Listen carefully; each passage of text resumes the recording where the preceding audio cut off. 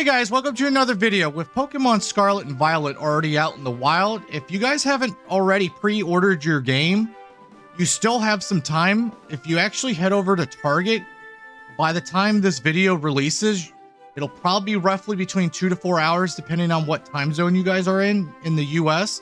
But Target still has this exclusive Pokemon starter figurine. So if you purchase the double pack, you guys will see it up on the screen. It's $119.99 before taxes, but all you got to do is just head into a Target and head to the electronics counter.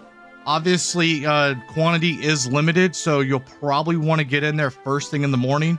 I know the Targets out on the East Coast tend to open up between 7 or 8 o'clock in the morning, so you probably want to get in there right at first thing when they open the doors. I'm going to end the video here, guys, but yeah, let me know down in the comments down below if you guys have already started playing Pokemon Scarlet and Violet, and which starter did you guys end up choosing.